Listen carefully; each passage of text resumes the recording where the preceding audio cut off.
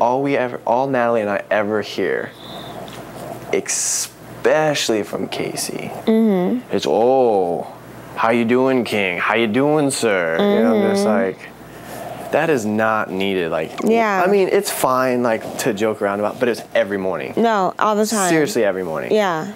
And I'm just like, dude, and I've never confronted him and been like, bro, we won. Right. You deserve it. We won. Right. We get to enjoy the fruits of our labor and get to be the bearer of bad news for 2 to 3 people, possibly 4, if one person takes another person off. Right. That they knew that we, you know what I'm saying, that we yeah. initially pissed off. So like if I put up Jordan, Jeff won, took her off, so now it's those 2 and the replacement and the other person that they're sitting by. Does that make sense? No, it does. So literally it could be 2 to 4 people that you piss off. 3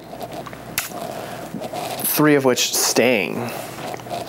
But and that's why I say that far outweighs any benefit of being HoH in my eyes. Right, right. I mean, agree. I could be wrong, but you know, you're safe, but you're making enemies at the same time. Exactly.